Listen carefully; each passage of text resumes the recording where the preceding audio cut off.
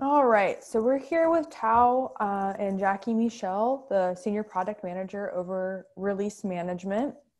Um, Release is comprised of two groups, Release Management and Progressive Delivery.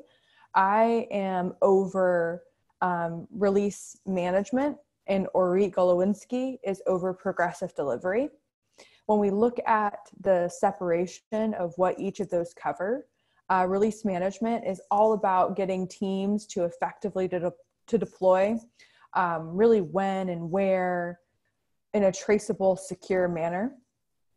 And this means that I have four main categories. This is release orchestration, which is the ability to plan and deploy code.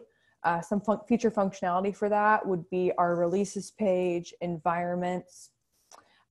Pages is the second category. This is our static site generator product. We have a bunch of templates that allow you to use GitLab Pages with any static site generator. It's a really popular issue for people who are using GitLab. Release governance is the third category. This is where you use release evidence to track all the things that are contained within any given deployment or release. This could be assets, packages.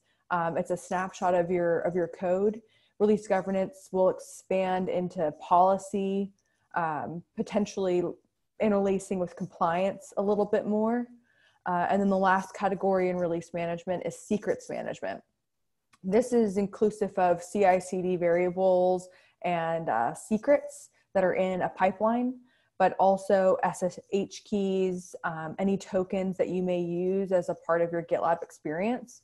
It's really the only category that doesn't neatly fit within this deployment idea because it's a continuous kind of object that's used throughout GitLab. Progressive delivery, on the other hand, is all about the control and monitoring of deployments. And this is seen in four different, I think 5 different categories right now. The first one is continuous delivery, which is being able to deploy as often as you would like to and deliver to your customers. A part of that is being able to create a dynamic environment for reviewing your changes with review apps. This is related to and tangential to the testing verification app work that James Heimbuch is doing. Then there's the incremental rollout feature functionality.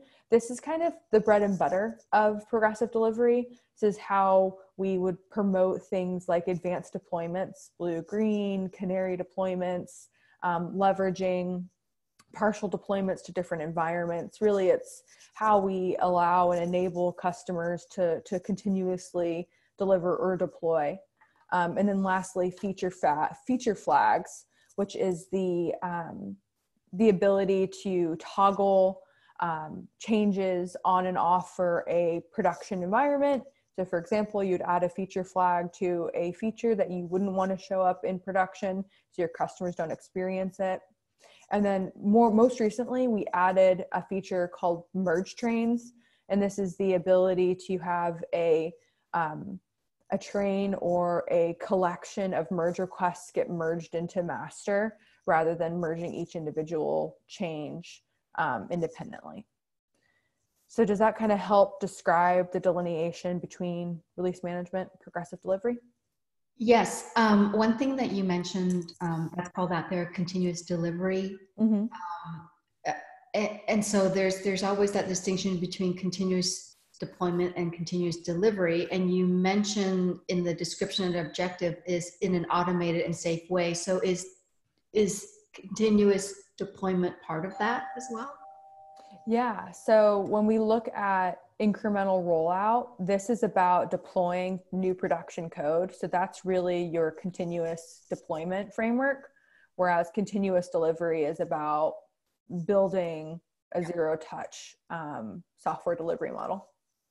Okay, so incremental rollout. So that is automatically going out, but just in a very limited deployment. Okay. Okay, so that's where the automatic, the continuous deployment happens. Okay.